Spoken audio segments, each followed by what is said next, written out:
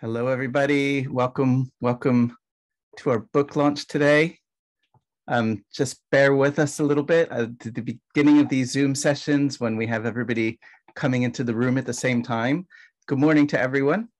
To get you excited and in the mood about talking about children and young people, could you go into the chat bar and introduce yourself if you like, tell us where you're coming from, and tell us either a television show, movie, or book that really influenced you in your adolescence. If you could share that with us in the chat if you want to, that would be a really cool way just to warm us up.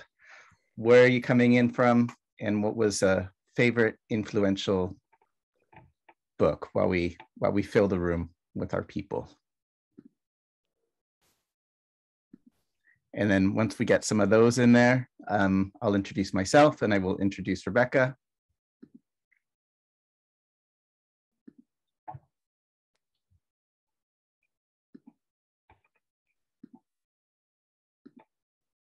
I'm gonna have a look. So I am having a look at the chat too. Oh, we have people being shy in the chat. You're very welcome to say hello, and we're asking people to share an influential book or movie or TV show that they watched when they were a child. I don't know. So we're just going to give it a couple more minutes for people to come in. I'm going to type my response.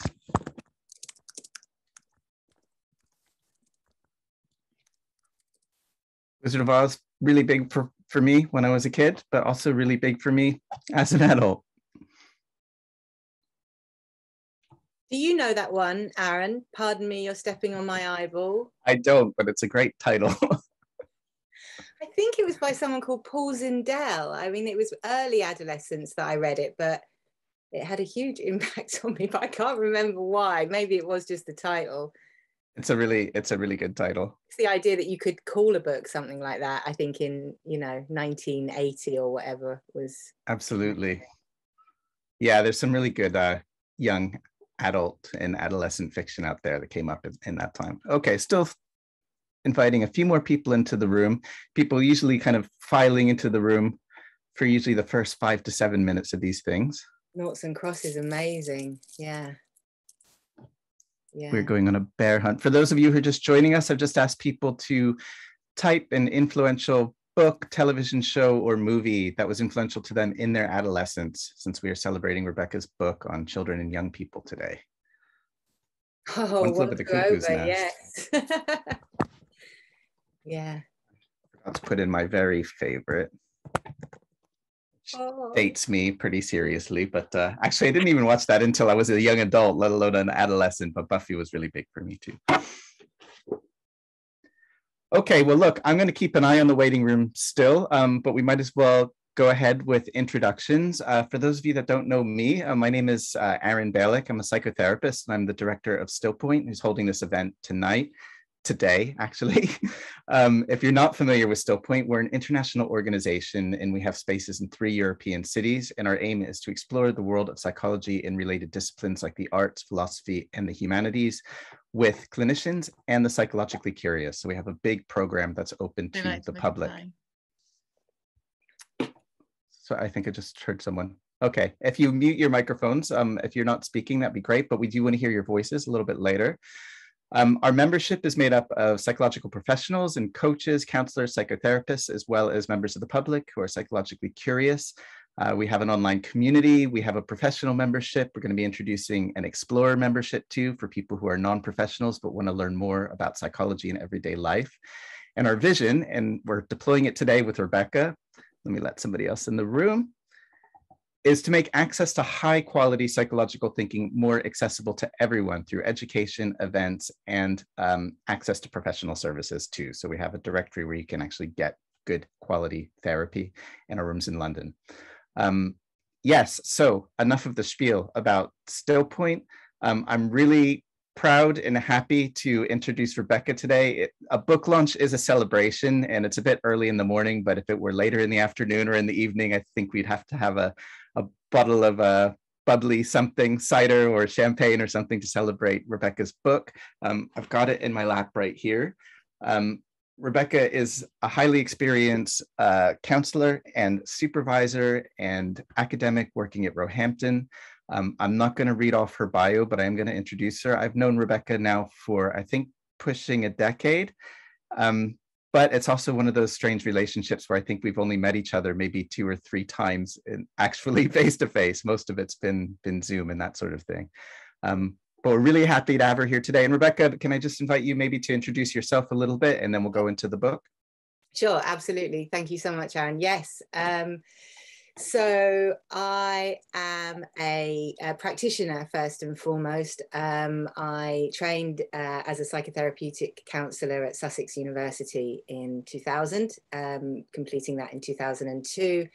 And I sort of came out of an adult training, primarily adult training, but having done my one of my placements in a youth advice centre with young people. And I came out of my training at a time when there was a huge boom in work with, particularly in schools counselling, and kind of didn't really ever think that I would work with children or young people, but just kind of got just drawn into the world of working with adolescents and the world of working then with children, and subsequently did more training and have been in practice for 20 years, well, sort of just over 20 years.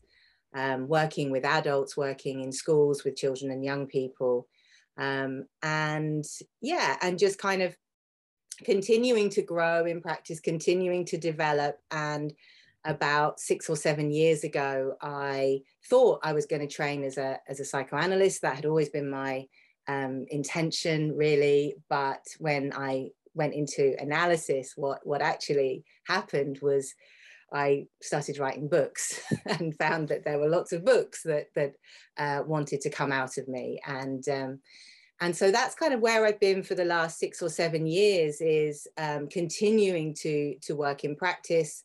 And then 4 years ago, got the enormous privilege of the role of program convener on a brand new training for child and adolescent counsellors and psychotherapists at Roehampton. And that's now become, a huge part of my practice, alongside the writing books, the training of the next generation of practitioners to really go in and meet children, young people and families where they are right now, where they are today, both in their own lives, but also kind of culturally and sort of in the general where we are as a society. It's interesting because when I first started at Roehampton, I was talking at open evenings about the need, this was back in 2018, talking about the need for an army of child and adolescent practitioners to kind of go out and meet the needs. And of course, now that need has just increased massively as well. And yeah, it's amazing. It's amazing to be a trainer and to have seen the students on the program and other professionals in the field on placements, running placements, who've been meeting, who've been kind of courageous in remaining in practice and meeting the children and young people, particularly over the last 18 months when that need for support and containment has never been greater, really, in that cohort. So yeah, that's me, I think. Great. Thanks for setting up that context. And this is, it's a timely book, given that's the case. We will be talking about it, but it covers everything, and it covers everything really concisely and briefly. So it's not just a really good book to use for training, but it's a really great resource too. Just before we kick off on your presentation, Rebecca, I forgot the little bit of housekeeping, which is to let everybody know that we are recording this session, and that we do share it with our community, and we do share it on YouTube. But I will be turning off the recording about 15 minutes before the end of the session. So people who would like to participate or ask questions but don't want to be involved in any kind of recording will have the opportunity to do so then. And the way it's going to work is this. I'm going to hand over to Rebecca. She's going to do a really short presentation about the book so you can get a sense of its content. Then the two of us are going to have a conversation about that for a little while, just to get you all warmed up. But the aim is to have the opportunity for all of you to ask questions and make comments. And the way that works is you can raise your virtual hand, or I will put it on gallery view so I can see if you raise your actual hand and start raising, and I will unmute you. If you're shy and you don't want to speak, you can also put your question in the chat and I will read that question out to Rebecca.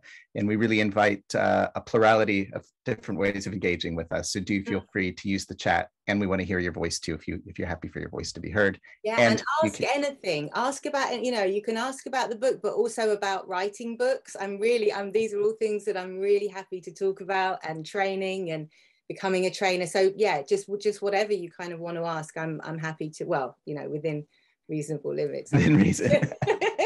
You can always say no. Okay, Rebecca, over to you. I know you've got a PowerPoint for us, and then we'll have the conversation. Very short PowerPoint, in case there's any of my students who think, oh God, it's going to be another lengthy lecture, but it's not. But it's so exciting as an author, to be able to talk about your book baby to an interested audience is just absolutely the most wonderful thing. So hold on a second, I just need to move far. Okay, so as I say, it's a huge pleasure to talk about this book. And every time I talk about it, I get to kind of reconnect with it and reconnect with the story of it. And that I find really exciting, because it reconnects me with the whole sort of point of this book. And so this is the third book in the area that I've written. I wrote a book in 2015 about specifically looking at private practice with children and adolescents. And that was because I was really trying to sort of develop my private practice outside of working in schools, and encountering these huge differences and recognizing that there wasn't really a book about that. And so I wrote that book.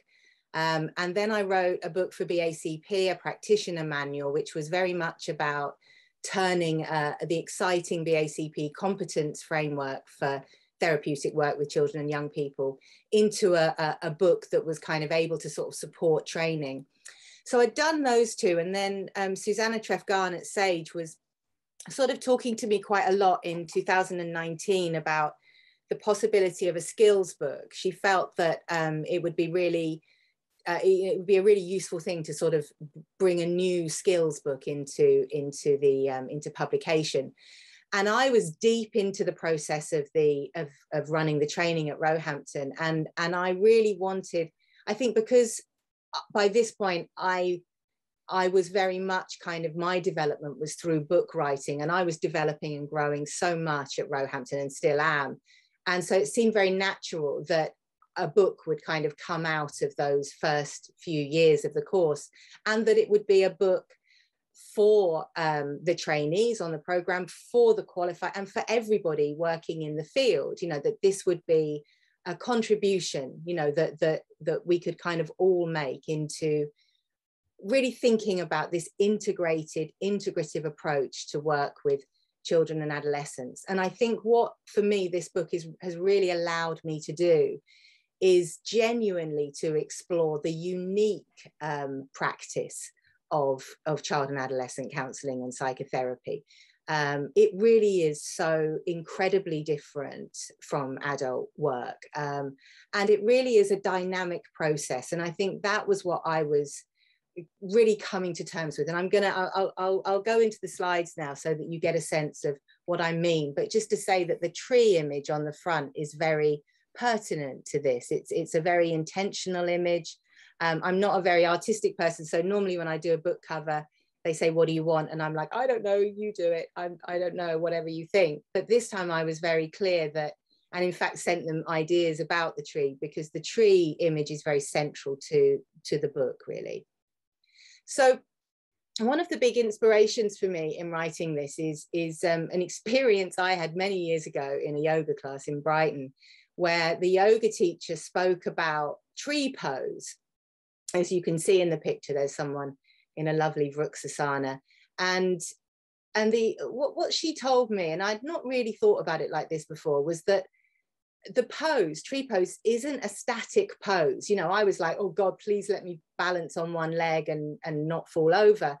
But what she was teaching was that it's in constant flow, reaching down through the floor into our roots and then extending up from that place into the branches, and that is in a continuous flow.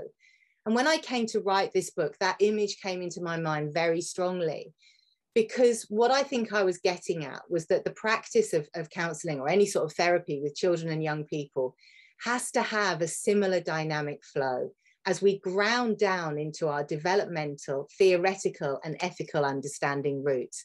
And then we extend up through the core of the therapeutic relationship, which really is where we bring ourself, but ourself grounded in those roots. And then we extend up into engagement with particular children or particular families, and into the kind of the extension out into different interventions. And then, of course, contexts as well, as we'll see, the different contexts that work with children and adolescents takes place in. So the idea, the structure of this book, and if you've had a look at the book, you'll see, I mean, I don't know how well I can show you, that it kind of refers you back and forward from different sections, just almost to sort of, well, not almost, but intentionally to represent this dynamic flow. So as you move into a later chapter, it will invite you at certain points to come back down into that developmental understanding. And so the idea is that this encourages an immersive experience, you know, again, rooted in my 80s childhood of choose your own adventure books, which I loved. I don't know if any of you remember them, where, you know, you could choose which way you went. And so there's this immersion, there's this potential for an immersive experience of flow as you move back and forth through the entries and sections, hopefully as you go, discovering ever new connections between core understandings and the process of effective therapeutic interventions. And of course, we know that every time we meet with a client and then we go back to reading, or we go to supervision and go back to reading, we're reading it with new eyes anyway. And so it's a really big aim, I think. But my hope is that this book is alive. It's a living text that kind of you can connect with and really bring into your practice where you are and make use of. So I'm going to kind of talk you through. The book is in 4 parts. And there are no chapters. Each part has a set of entries. And the entries are of differing lengths, but they're kept very, very brief, really. And the idea is that you are in this kind of, that they are interconnected, and that you're able to kind of move between them and pick up extra elements of the topic from previous entries. But the first part, as I say, is kind of about the roots. It's about core knowledge. And as I say, I think for children and young people practitioners, that developmental understanding, immersing ourselves really in human development is a really fundamental part of our practice. So I think I've got a nice quote, yeah. So out of this integration of developmental understanding, theoretical approaches, research, and clinical considerations emerge the skills and techniques that have been found to work most effectively in therapeutic work with children and adolescents. So there's the model of integration.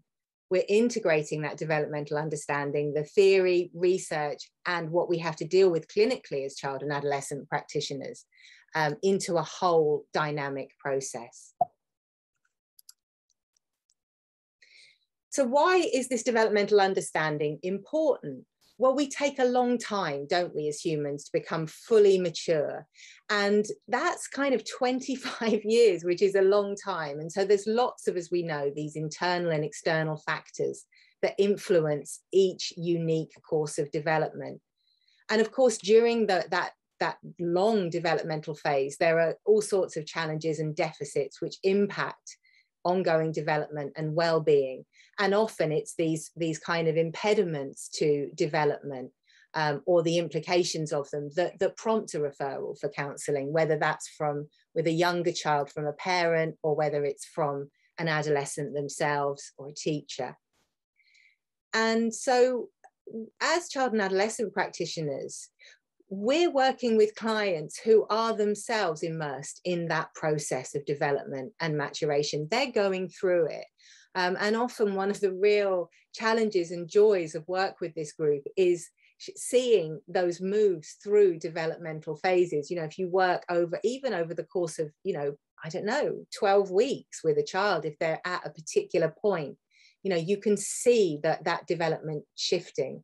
And often when you're in the work, perhaps with an older adolescent who's been hugely anxious about, you know, moving into the world, there's something about the therapeutic relationship that you've facilitated, and you see them actually move forward and engage with their life in the world in a different way, in a more appropriate way, because somehow they found what they needed in the relationship developmentally to move them forward.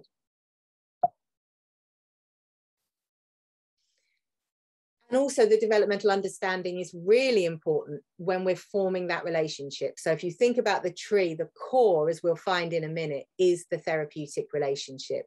That in integrative practice, relational practice, is seen as the agent of therapeutic change. But of course, we've got to find out where that client is developmentally in order to know how to kind of facilitate, how to build rapport and how to facilitate that therapeutic relationship. And it's really complex and nuanced. We have to understand that the early relational experiences that a child or young person has had will have a huge impact on how they're able to respond to even the core conditions. You know, we might be offering an empathic understanding, but actually it may be very difficult for that child or young person to receive that because of experiences they've had. They may need to spend a long time developing trust before they're able to do that. And sometimes that is the work, just simply to have been a different kind of adult for that young person and enabled them to have an experience where perhaps they can build trust. But if we're not going in with a nuanced developmental understanding, it can be very easy to miss that and have an expectation that a 12-year-old will be able to speak with you and do something in a particular way, in a normal way. It's really important to recognize that developmental understanding. Equally, it can work the other way, of course. So if you haven't noticed that your client has actually shifted, you know, and you're perhaps trying to hold them back at an earlier developmental stage, you know, again, and supervision can be really useful for that, really understanding how development is playing out in the therapeutic relationship. And of course, we know that the chronological age is not the same as developmental stage. Children, but equally children of the same chronological age, but with different early relational experiences or environmental experiences, will respond very differently to challenging life events, as well as to the attempt to support them via therapy.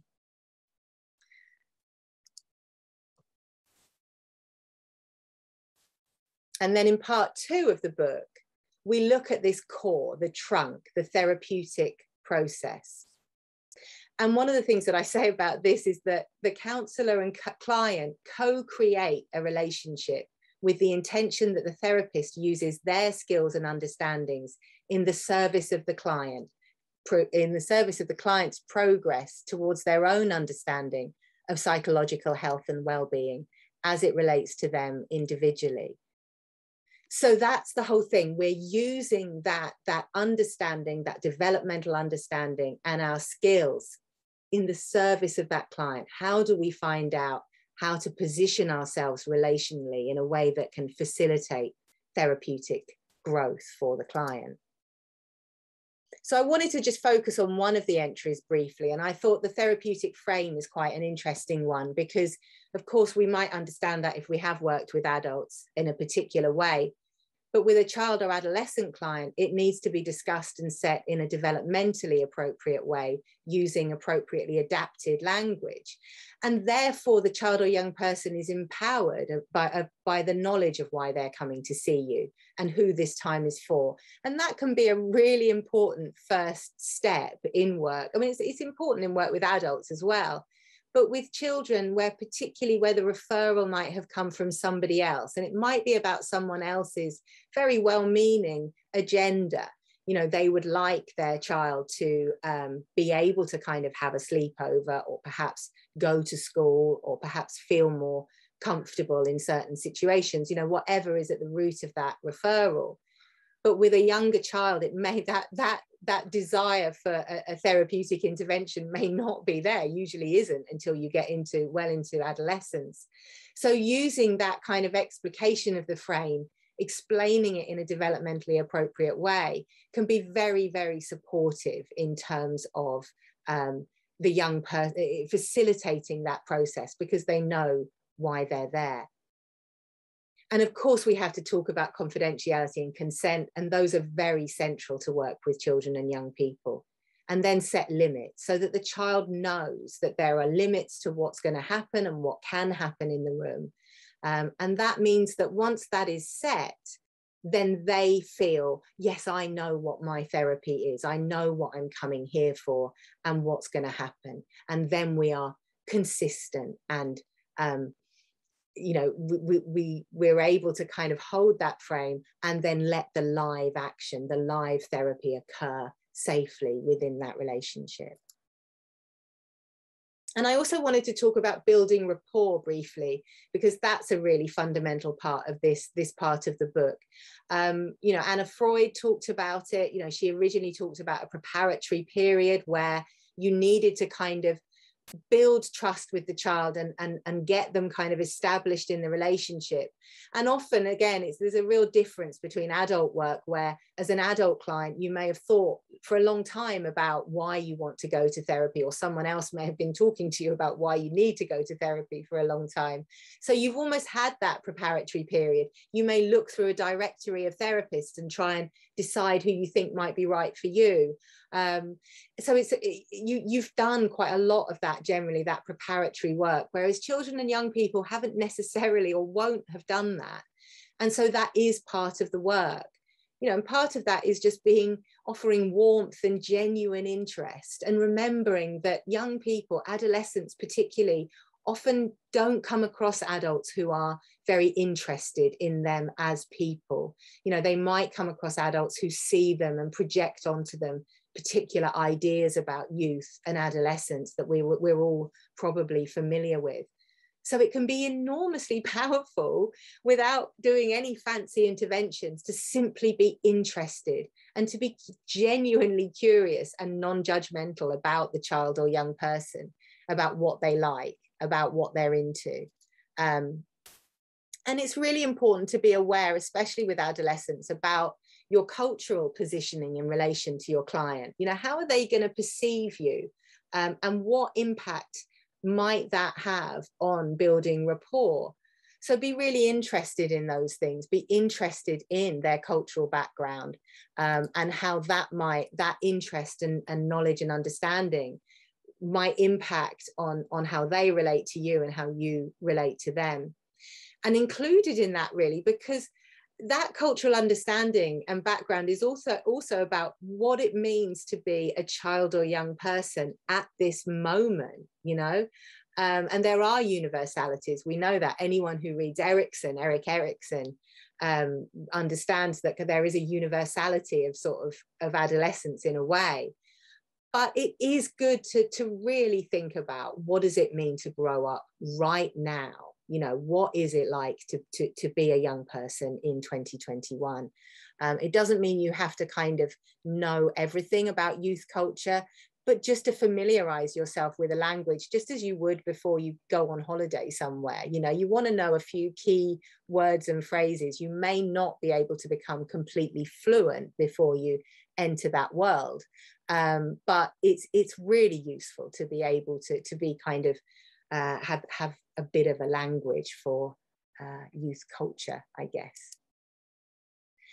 And then in part 3, there's a lot more to part 2, but we'll move on to part 3. You can read the book to find out the rest of that. And like I say, we're now extending into the branches of the tree, into the interventions, the techniques and strategies, but constantly rooting back down into developmental understanding, ethical understanding, safeguarding, and theory. But here we are now, we're going to do some interventions. So part 3, with its focus on specific interventions or clinical considerations has its roots firmly planted in the first two parts of the book. The understanding of developmental processes and environmental factors contained in part one, along with the exploration of the therapeutic relationship and process in part two, provide the foundation from which this develops. And I'll just give you an example of what's kind of in this bit. We've got an entry on symbol and metaphor, looking at kind of our understanding of metaphor, that it means to transfer, and that symbol is something that stands in for something else. And so by standing in metaphor and symbol, this places distance between the self and the event, person or feeling represented.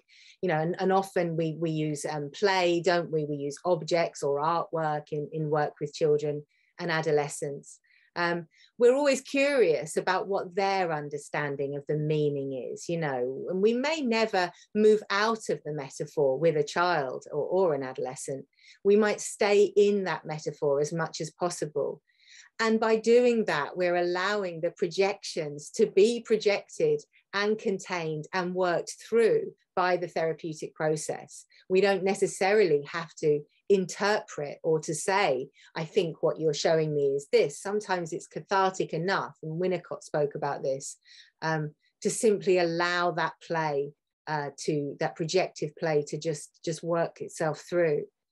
But equally, be mindful of those clients who are not able to make use of symbol and metaphor, those who've experienced trauma, some neurodiversity presentations, sometimes when children are very depressed, it's very difficult for them to use symbol and metaphor or to play. And it's really important to be empathic about that, to understand it, and to find a way of working with that also allows that child to move closer to their own meaning. And that moves nicely. I just wanted to sort of highlight this entry because it's one of my favorite interventions to use, and that's therapeutic chat. And I was sort of trained in this to think of this as called wittering.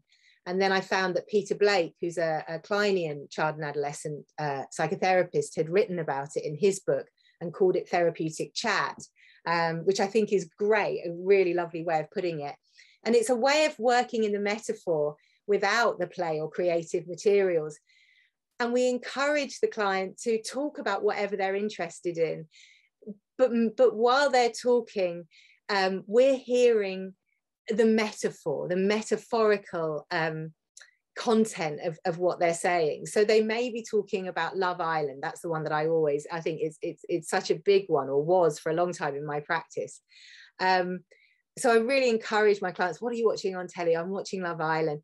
You know, you're immediately facilitating rapport and strengthening alliance, listening to manifest content, but also listening to those deeper meanings.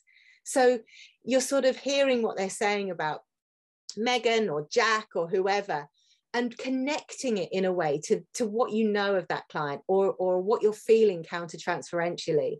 And it can really, without kind of asking them questions about how do you feel about, this issue, it really takes you right into their world and deeply into their issues. We listen to it with evenly suspended attention while attending to the cues and unconscious material or meanings.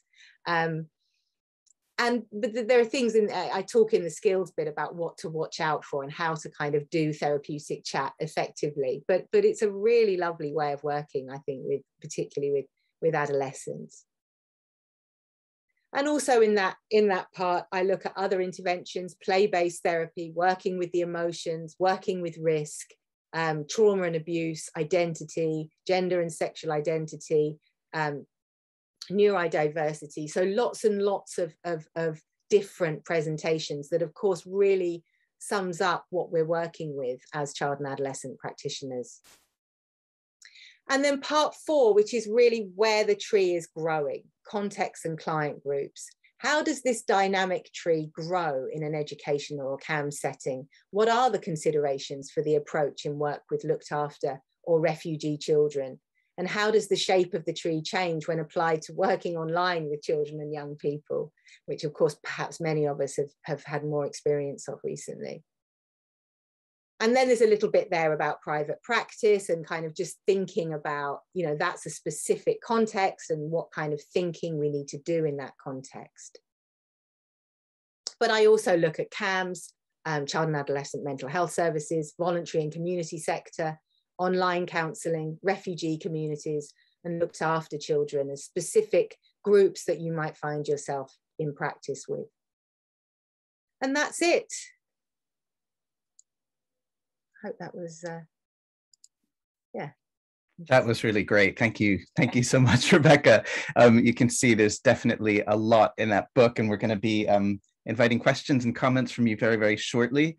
Just one thought that I loved your statement about learning the language almost as if you're going on holiday and learning some key phrases. And I'm thinking about, like, whenever anybody says to me, like, if you tell people that you're working with young people and they say, you know, oh, are you down with the kids? And I'm like, as soon as you use that expression, you know that you really probably shouldn't be doing this work with young people. Yeah, absolutely. Yeah. Dead giveaway. Yeah. So let me ask you I think I'm just going to ask one question to set a context, and it might be a generational thing or not, I don't know, but I'm thinking about the field in general and how you were saying, you know, it's almost like armies of people are now moving into working with children and adolescents. And I think you and I were probably brought up in a similar generation where many of us were trained just really in adult psychotherapy, and then often took our placements with young people because that's where they were available. It's exactly what happened with me. And then you kind of rock up in a school or further education college and realize that you've been completely mistrained for that job, right? And then sadly, your first year on that job, you're failing all your clients because it takes you that long to realize that you can't be doing what you learned how to do. I mean, those skills are there, but you have to deploy them differently.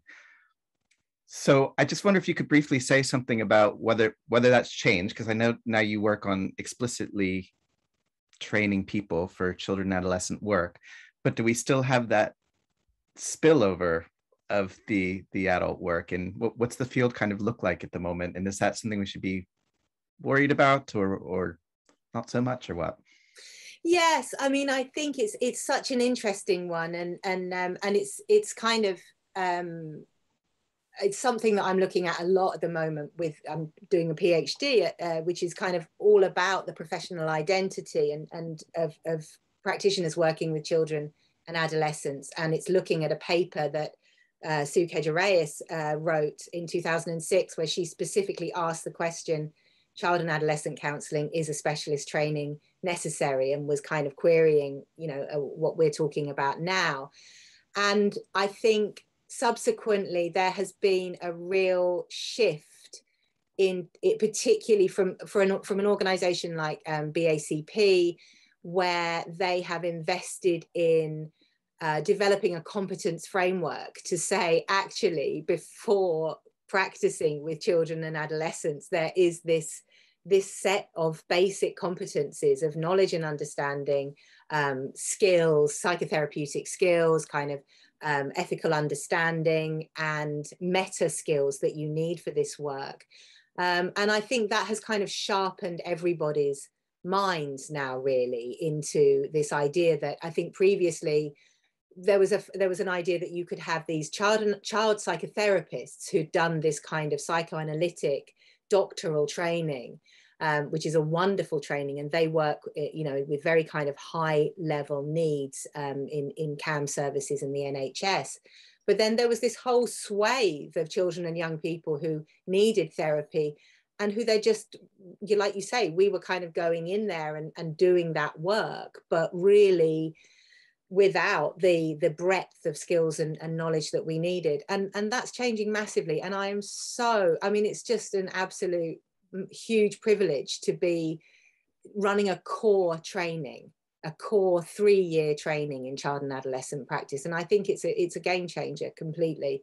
And yeah, so I think in 20 years, you know, another 20 years, another 10 years even, it just won't even be a question. You know, there will be a very specific professional identity. And I think that will strengthen people's ability to stakeholders and fund holders to say, we want a child and adolescent counsellor or psychotherapeutic counsellor or whatever in this role, and know that they will have had that training. So, Great. Yeah. That's really good to know. And I think there's some people on this event today who are training specifically in that area. So I'd like to open up for questions from our audience today. We'd love to hear your voice. If you'd like to share it with us, just turn on your camera and have a wave and we can unmute you. Otherwise, you can pop your question into the chat. And as psychotherapists, I'm happy to hold a little bit of silence even when it's online. Oh, but we've got a hand up. Brana, I'm going to ask to unmute you. Hello. Hello. Thank you very much. This seems to be a great book. Can't wait to read it. I am a psychologist. I work more as a social worker with a Roma minority in Berlin. That's sort of my my narrow field. And I started working as a therapist also. And it was interesting what you said about knowing, immersing somehow, or finding touch with the culture these adolescents are in. So my question is, how do you, I mean, do you have experience in helping children and adolescents in setting limits in their use of social media? Maybe that's very specific, but it's, I think, a topic that is very important, and I would like to know if you could give us a tip or two. So it sounds like something that you I have a problem with that in my Yes, thank you. Okay. I mean, I guess where I would come from on that is again to sort of to hold that in mind as that's something that is happening, this idea that there's perhaps excessive use of something, and then just kind of think back down into the developmental roots and think, okay, where is this coming from, this need? So it might be an external need or a pressure, but equally, I guess what I try to do is not get too fixated on the manifest thing. So not to get too caught up in an anxiety that this is social media or that this is, but actually to kind of try and find out what that is doing for that child or young person. What are they getting from whatever it is that they're doing and how they're doing it? So to really, a bit like what I'm saying about therapeutic chat, I suppose. So where we're looking at a manifest something or other. So if I talk to 3 clients who are all watching Love Island, for example, and addicted to it, each one of them, when I listen to how they're talking about it, I hear something very different, that it's meeting a very different need in each of them and that they're relating to it in a very different way. And I would say exactly the same thing about social media and phones and things like that. I would be very wary of getting caught in a cultural, societal preoccupation, and I would pull it right back to that individual person and say, what developmental need is this meeting? And is there, if you've identified or they've identified that this activity is harmful, you know, how do we find a less, either a way of processing whatever it is that's pushing them into that compulsive behavior, if you like, so understanding what's at the root of that, or it's about helping them make a different kind of choice about how they might meet that relational need or whatever it is. Yeah, does that help? Is that good? Thank you. Thank you. It's a lovely question. Thanks.